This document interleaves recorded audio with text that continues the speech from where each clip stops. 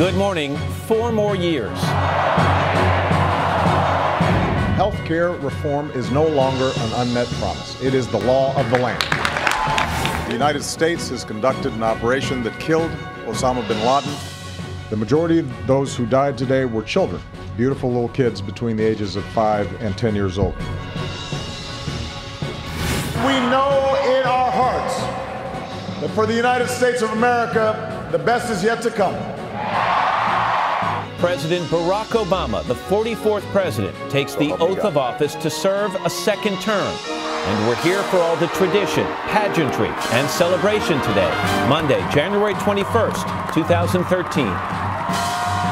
From NBC News, this is a special edition of Today, the second inauguration of Barack Obama, with Matt Lauer and Savannah Guthrie, live from Washington, D.C.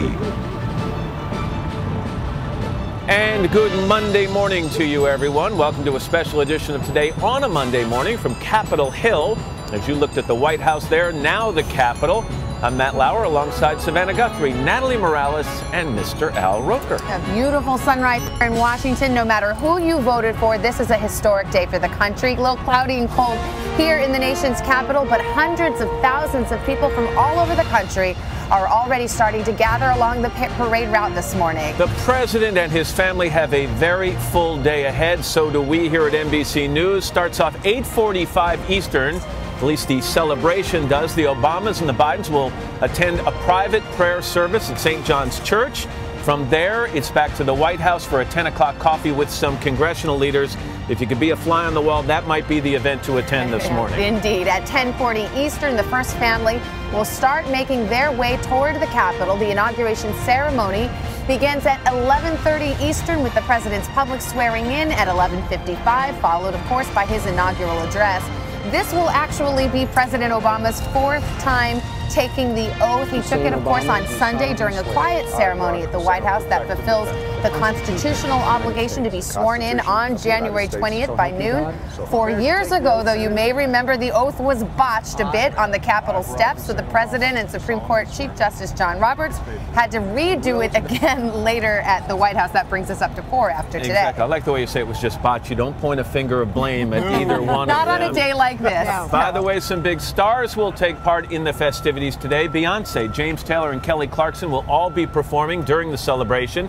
And following a luncheon inside the Capitol, the inaugural parade down Pennsylvania Avenue will kick off at about 2:30 this afternoon.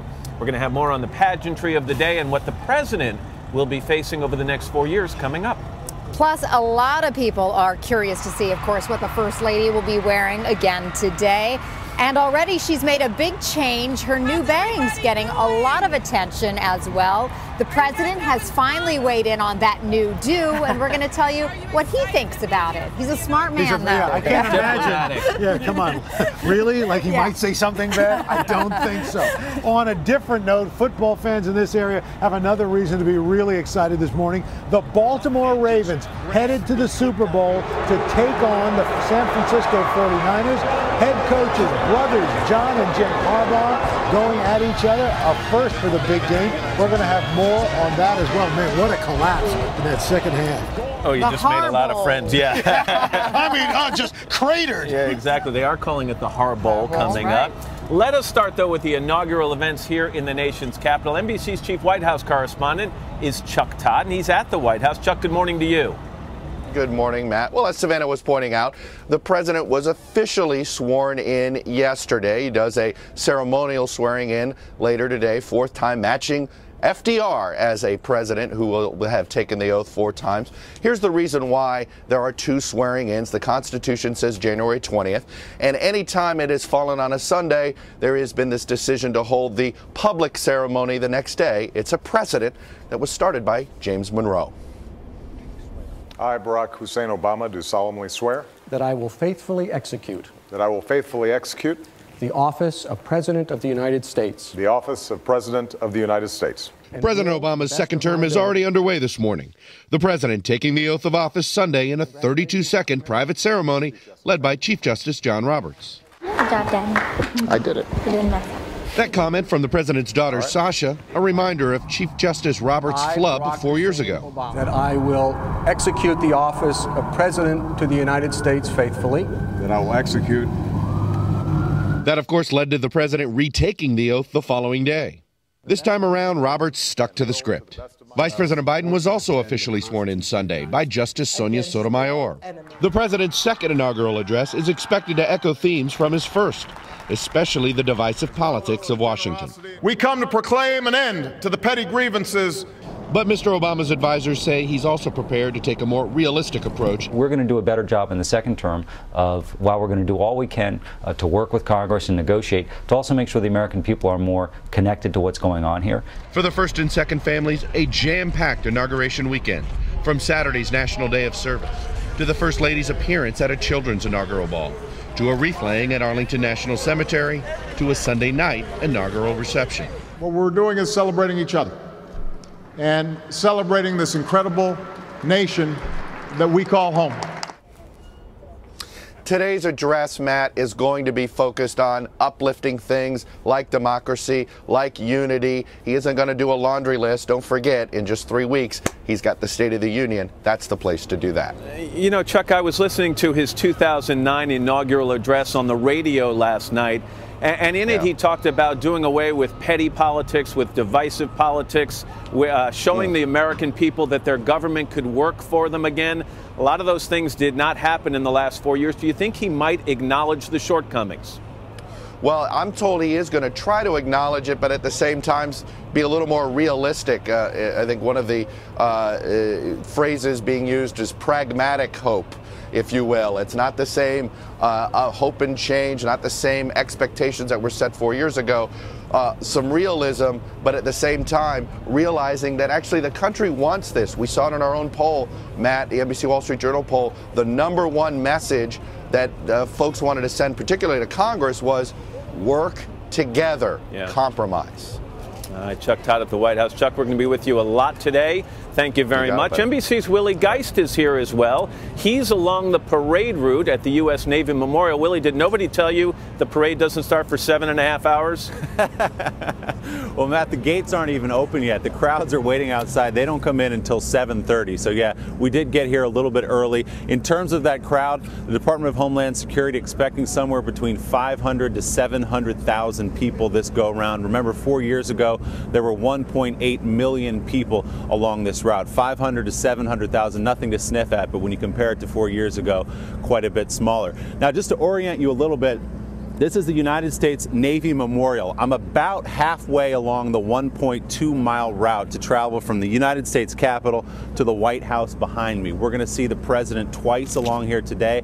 After he has coffee with congressional leadership at the White House, he will zip past us here with his motorcade to go up and get inaugurated. And then around 2:30 Eastern Time, after that lunch, the parade comes this way back toward the White House. So we're going to see him a couple of times. In terms of weather, Matt, about mid-40s is what we're hearing. Al's going to have more on that. So not a terribly cold day out here. It should be nice. We can point out the only time this event was canceled because of weather was in 1985 when it was about 7 degrees, snowy, icy. Ronald Reagan decided to stay inside and not hold the parade. So today, the weather looks good. It's crisp. The show will go on, Matt. Yeah, far cry from that. Willie, we'll check in with you a lot during the morning as well. Thank you very much. NBC's Lester Holt is also here. He's on Capitol Hill somewhere behind me. Lester, good morning to you. Hey, Matt, good morning. We've got a great view behind me, the platform where the president will be sworn in and deliver his inaugural address. That 10,000 square foot platform will be filled with members of the House and Senate, the Supreme Court, the members of the cabinet, along with the diplomatic corps and others. The whole program gets underway at 11:30. It should last about an hour and a half. There will be musical performances. As we noted, James Taylor, Kelly Clarkson, and Beyonce, who will sing the national anthem at the close of the ceremony. Chief Justice Roberts will administer this ceremonial oath. The president will use 2 Bibles, the Lincoln Bible, also the traveling Bible that was owned by the Reverend Dr. Martin Luther King Jr., whose birthday we celebrate today. In that speech, we're told the president will talk about the need to seek common ground. After the inauguration, he will retire inside with members of the congressional leadership for the traditional luncheon at Statuary Hall before kicking off the inaugural parade down Pennsylvania Avenue. And by the way, on the menu, Matt, for that luncheon, steamed lobster, bison, and apple pie for dessert. All right, Lester, thank you. David Axelrod was the president's senior campaign advisor. David, good morning. It's good to see you. Good to see you. I had one advisor tell me this is an inaugural speech that is forceful. How would you describe it? What's the president's vision? Well, I think the first thing to remember is this is not a partisan day. This is not a day for one man's celebration. This is a national consecration. This is a national renewal. And so he's going to be speaking about values and principles, not so much about programs and prescriptions, and set a direction for the country based on the things that unite us. Inaugural speeches are by their nature more poetry than prose. I read his first one last night. He wrote, "On this day we come to proclaim an end to the petty grievances and false promises, the recriminations and worn-out dogmas that for far too long have strangled our politics." Nice words. That's why you need 2 terms, right? I was going to say, is there any evidence that the dynamic has changed as he described 4 years ago? Well, obviously we've gone through a difficult 4 years in many different ways, but the one evidence that things may be changing is that I think there's some recognition on the part of the Republican Party that the strategy of obstruction has been very damaging to them as well as the country. And you saw that in their retreat last week when they decided to pull back from threatening to push us over the cliff on the debt ceiling. If you do talk to Republicans, they'll tell you this is a president very confident from his re-election. Some might use the word cocky, and that he's become more partisan and more hard-nosed. Would you agree with that assessment? And is it by necessity or choice? Well, no, I don't. I think he's practical, and he understands that when the other party takes a position that they're going to oppose you on virtually every initiative, then you have to seek national support for the goals that you have, because in a democracy, it's the people who push policy forward, not the politicians. And so that's a lesson that he's drawn from the first term. That said, as far as I know, and as I know him, his door is always open to people who are willing to work together to solve problems. And one hopes that in the next 4 years there'll be a spirit of cooperation. Understand that we're never going to agree on everything. That's why we have 2 parties. But in order to move the country forward, we've got to work together. David Axelrod, always good to see you. Good I know you'll be watching Savannah. closely today. Thank you. Thank you. We will have much more on the president's second inaugural in a moment. But first, let's get to Natalie Morales, who's got a check of the morning's other top stories. Natalie, good morning again to you. And good morning to you, Savannah. Good morning, everyone. The death toll following the Algerian hostage crisis is climbing, and dozens of international hostages are still unaccounted for. NBC's Keir Simmons has the latest now from London. Keir, good morning. Hey, Natalie. This morning has claimed 2 of the dead hostage takers are Canadian nationals. The report from Algerian security sources is not confirmed, but if it's true, then this siege at a BP gas plant highlights a wider al-Qaeda threat. Bullet holes and burnt vehicles, the bloody aftermath of a siege ended by the Algerian army. At least 23 hostages killed and over 20 bodies found overnight. This video apparently shows survivors escaping into the desert with terrifying stories. You could hear gunfire outside, machine gun fire. And not just machine guns. The extremists had rocket-propelled grenades, mortars, like a small army. A still unknown number of Americans among the victims. We cannot accept attacks against our citizens and our interests abroad. Recorded issuing demands for the release of prisoners, the leader of the hostage takers, Abdulrahman al-Najeri, believed killed. North African groups aligned to al-Qaeda a new threat, say Western politicians. This is a global threat, and it will require a global response. It will require a response that is about years, even decades, rather than months. Britain Paul Morgan fought back when the attack began last week. The former French Foreign Legion soldier was head of security at the plant. He paid with his life. And NBC News has learned the British believe the attack took a long time to plan, suggesting these North African extremist groups targeting Westerners are, Natalie, increasingly organised. All right, Keir Simmons in London. Thanks so much, Keir. Overnight, a United Express plane veered off a runway at Newark International Airport. Officials say the passenger jet from Rochester blew 4 tires before careening across a taxiway. It didn't strike anything and no one was injured in the incident. New findings from the federal investigation into a battery fire on board a Boeing 787 earlier this month. The government probe says the battery had not been overcharged, but the fire could have been caused by other issues with the battery's charging components as the investigation is ongoing.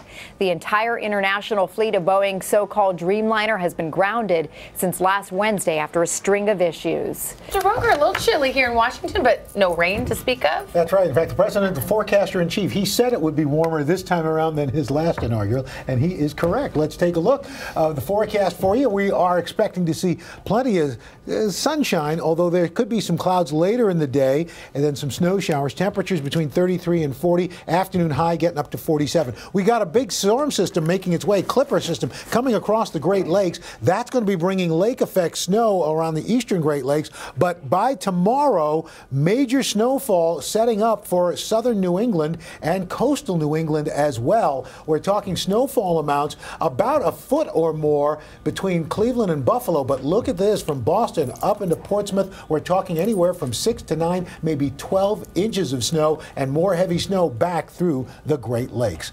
And that's your latest weather.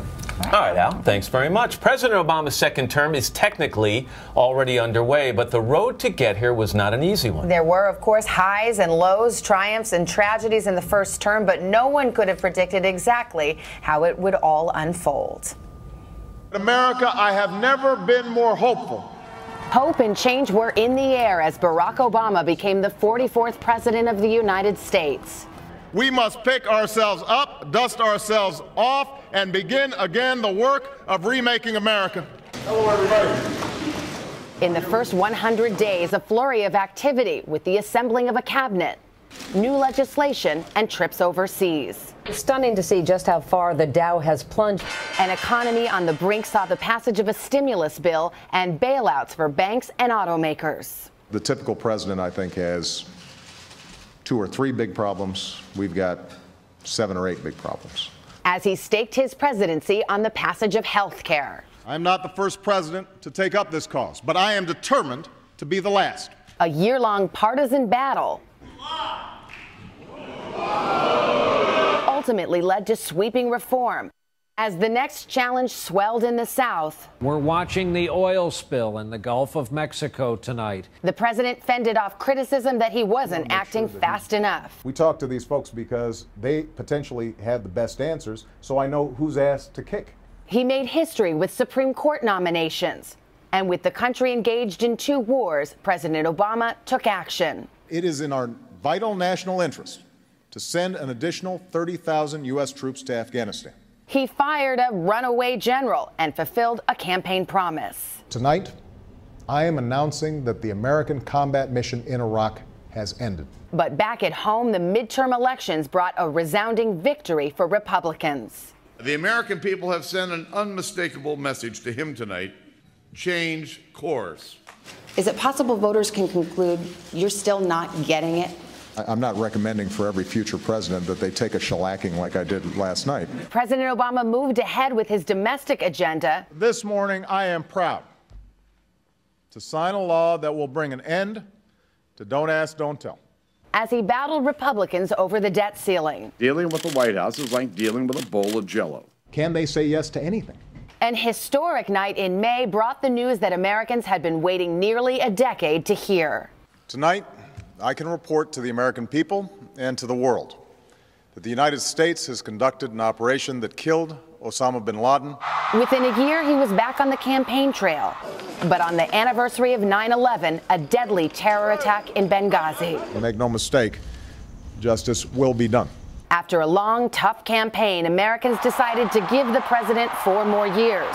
Thank you, America. The thrill of victory cut short by searing tragedy, a day Obama called the worst of his presidency. Our hearts are broken today. These tragedies must end. Now, at the dawn of his second term, President Obama has vowed to tackle the tough issues. There are no easy outs. Despite the challenges that lie ahead. We know in our hearts that for the United States of America, the best is yet to come. A long 4 years in many ways. So what will the next 4 years hold for President Obama? Can he overcome the challenges that many two-term presidents have faced? We will get into that. And then on a much different note, the president takes perhaps his least controversial stance on an issue in a long time as he weighs in about his wife's brand new bangs. But first, this is Today on NBC.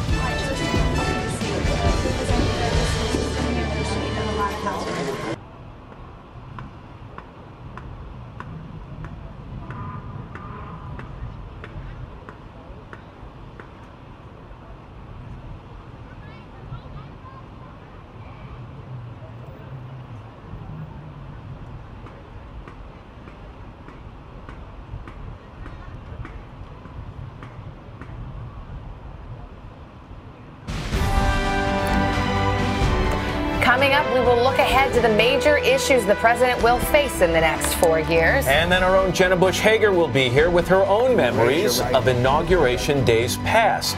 But first, a look at your local news and weather.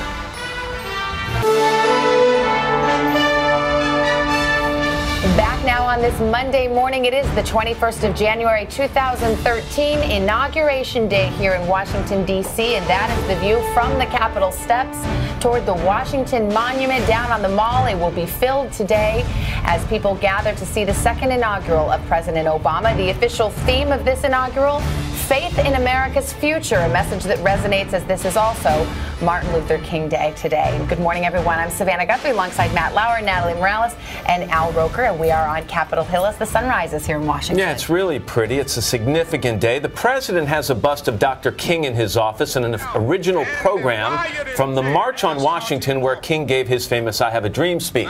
And one of the two Bibles that the president will use at today's swearing-in ceremony is Dr. King's so-called traveling Bible. The other is the Bible that Abraham Lincoln was using to be sworn in 1861. So that's a pretty weighty little moment there. All about symbolism, for sure. That's right. Meanwhile, coming up as well, we're going to hear from the president's brother-in-law, Craig Robinson. He had some surprising things to say about how the first term changed the president and his sister, the first lady.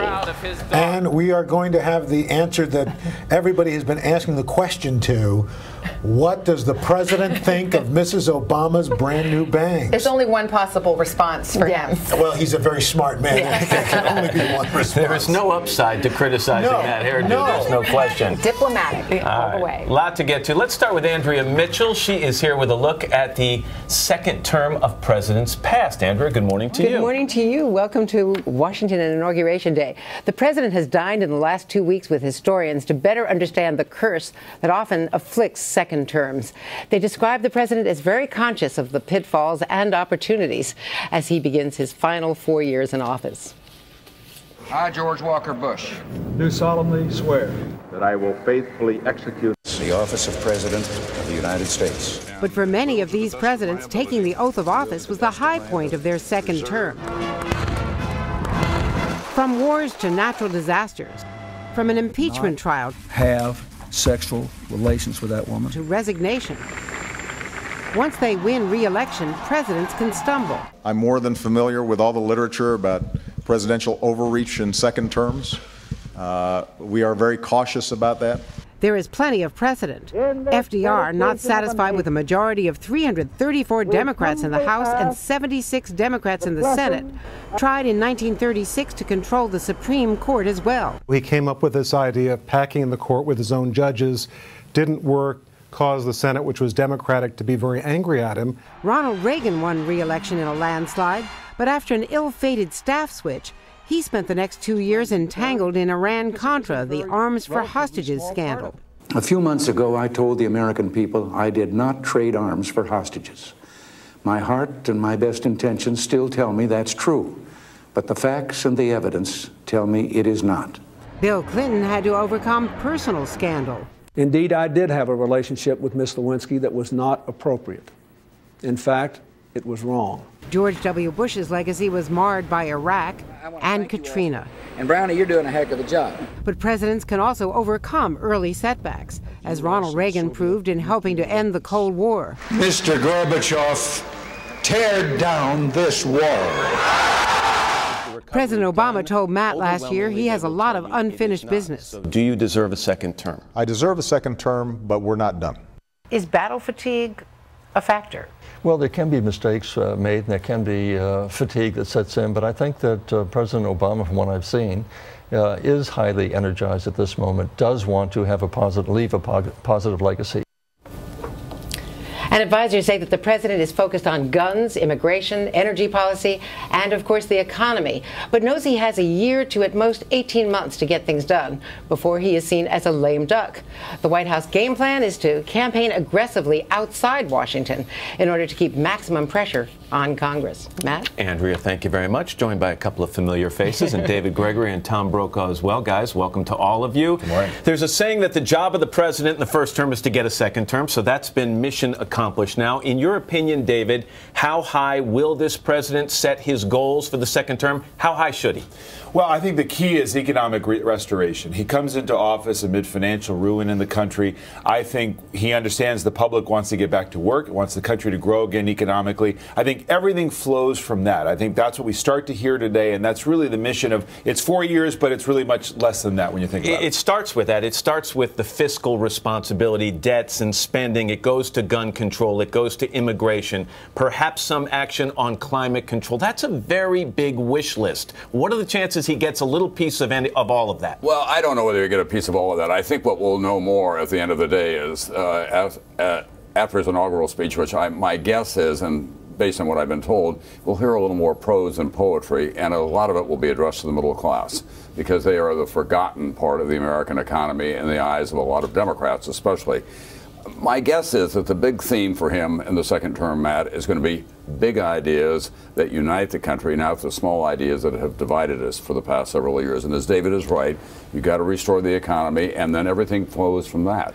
You talk about big ideas that unite the country, and last night I was saying in the open of the show, Andrea and David and Tom jump in here, that they were playing the 2009 inaugural address. And when he talked about the things like saying, on this day we put aside petty politics, on this day we put aside the politics of division, we show the people of this country that their government works for them. And yet over these last 4 years we've seen time and time again those things are firmly entrenched here. It's been so toxic that I think the president is betting that the American people, it's clear in our polls, the people are really fed up with this, and that it will be in the Republican Party's advantage to play somewhat toward getting something done. You saw that in Williamsburg, Virginia, with the House caucus last week, when Paul Ryan steered the party and the more radical elements of the Tea Party, which supported him, towards some sort of compromise short term, at least on the debt ceiling. Was it compromise, or was it just a strategy to move a bigger fight down the road? Well, I think it's an indication. I think it's a telltale sign about where the Republicans are. 4 years ago, when the president was making that speech, Republicans were meeting at night, trying to decide how they were going to defeat him when he runs for re-election. They lost that big time. He had a very robust electoral victory and a significant popular vote victory. Now the Republicans are in disarray, trying to organize their party so they have a future. And they're going to have to deal with the reality of that as well. It is a party that is still broken into a lot of parts on the GOP side, and there's going to have to be a lot of mending done, and then more outreach as well. A couple of key areas. This is a president who's focused on energy independence. People close to him say that could be an unlikely bipartisan legacy for President Obama. And health care. Party line vote, divided the country. Implementation is going to be tough. It's something he's going to have to spend a lot of time on to show results. Wasn't it seen, though, that immigration was an area where he might have the best chance of success? And I still think that's the case. Probably true. I think that is something that the Republicans know they need to focus on. Guns are going to be tough, but I think the president also feels that on issues like this, he now can take some chances, even if it's not politically popular, and it's not. He's going for the long ball as well. I know you've got a lot to talk about. Let's save a little of it because you're going to be with us throughout the entire day, Tom. Oh, my. That's true. I didn't tell you. You've got to start reading your emails. I told you everything I know. You've got to read the emails. Tom Brokaw, David Gregory, Andrea Mitchell. Folks, always good to spend time with you. Let's go outside, get a check of the weather from Al. Wow, it's going to be a long day. Tom's already done. Anyway, let's take a look. What a beautiful, beautiful morning as you look at the Capitol. Okay, a little inaugural weather history. Ronald Reagan had the warmest inaugural ever, January 20th, 1981, cloudy skies, 55 degrees. Then 4 years later, he had the coldest inaugural ever at 7 degrees at noon, wind chills 10 to 20 degrees below. They canceled the parade. Well, look at these wind chills up and the air temperatures up in the upper plains. Minneapolis, 7 below, feels like 25 below. Green Bay, 3. Minot, 8 below, and the wind chills even worse. As you take a look, we'll show you, we're looking at temperatures today that are in the below zero readings in the plains, 20s in the northeast. By tomorrow, those temperatures, that cold, bitter cold air, makes its way into the mid-Atlantic states all the way down to the south. And that's your latest weather. Matt? All right, Al, thank you very much. Still ahead, Jenna Bush Hager will be here to share her favorite memories from her family's inaugurals. But up next, the First Lady's brother opens up about how the White House has changed his sister on this special inauguration edition of Today, right after this.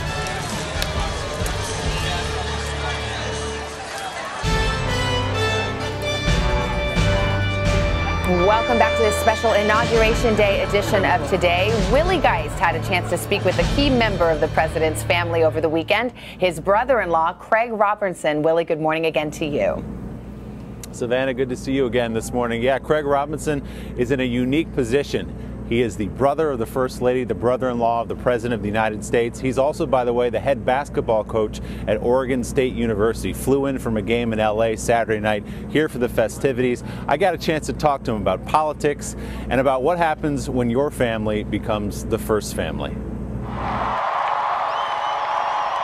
The first time was such a blur. There's an election, my brother-in-law wins, there's an inauguration, my family moved into the White House, and I cannot remember anything from that one. So I'm hoping this time around I can soak it in a little bit more. Your sister's been in this White House for 4 years. Do you feel like it's changed her? I think it has for the better. You would be amazed at the number of people who come up to me because I have this face and I look like my sister, and they are so excited about what she's doing, what they're doing to help this country. Do you allow yourself sometimes to sit back, maybe you're at home on TV and you see your brother-in-law addressing the nation and say, that's the guy I knew 20 years ago running around our house? Could that be the same guy? Albeit with a little bit whiter hair. Yeah, a little bit. Yeah, no, to see the president doing what he does on a daily basis, whether it's on television, in the newspaper, it just reminds me of how it's possible in this country for a regular guy to get elected president. You've played a lot of basketball with the President of the United States. As a coach, how do you evaluate his game? Well, it's easy. He's definitely a team player, and he never tried to act like he was any different of a player than he normally was. That's a real character trait. So is he a scorer or a distributor? Well, he started out a scorer, and as he's gotten older, he's become more of a distributor and shot maker, as we all do. This happens when the legs start to go a little bit. That's right, that's right. How have Sasha and Malia handled life in the White House? We've sort of watched them grow up. Right. They're such gracious girls, and they're just evolving into very nice young ladies. And, you know, by the end of this, Malia heading to college. I mean, it's just unbelievable to me. Coming from where you came from on the south side of Chicago, what is it like to look up and see your sister standing there on the steps of the United States Capitol as her husband's being sworn in for a second term as president? What is that feeling? First and foremost, a sense of pride in that that I'm standing up there watching my family members. There's a sense of humility. There's a sense of honor. And above all, there's a sense of family. Craig Robinson will be here soaking this up, Savannah, but he did say he's already been watching game tape today and last night for their game against Washington this week. So he is here, but he's thinking about basketball back in Corvallis, Oregon. Savannah. Well, he's got to multitask a little bit. Willie, thanks so much. Still ahead, the intense security surrounding this inauguration and what the First Lady has done for fashion in this country right after this.